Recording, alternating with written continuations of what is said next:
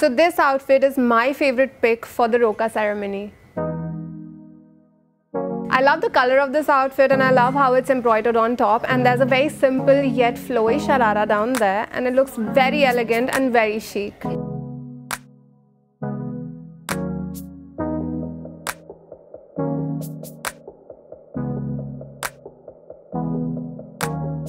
So this outfit is my pick for the Mehndi ceremony. I teamed it with a very simple ring and a Mang tika.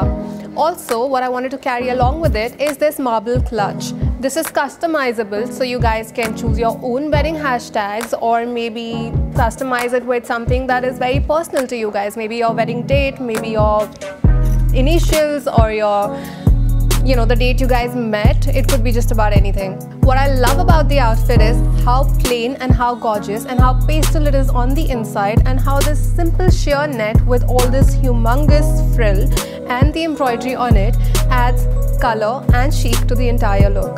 For the cocktail function, I wanted to pick out something that is very trendy and fun at the same time. And I wanted to pick a color which is very bright and vibrant.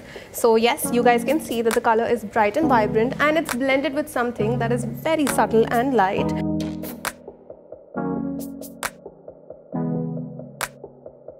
And then at the same time it has this frill.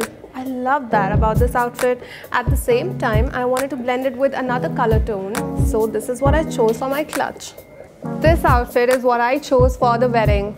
Well, I think that the color is really offbeat. It's not your regular reds and pinks. And also what I like about this is that it has a hint of pink in all the embroidery and in the accessories and the clutch that I'm carrying with it.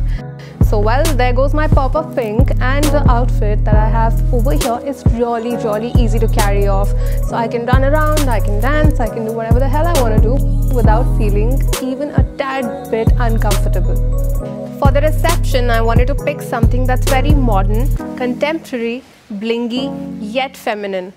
So well, here I am. I've combined all my favorite trends together, and I'm in pastel pink, that's trend number 1. I'm in something that's super bling, trend number 2. And then we have all this frill happening, trend number 3.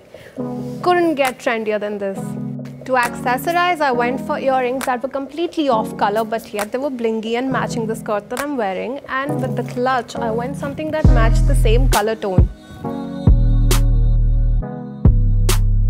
So well, here were my favorite picks from Kalki for the wedding season, for all functions sorted out for you. I hope you guys had as much fun watching me style the entire collection as I had wearing it.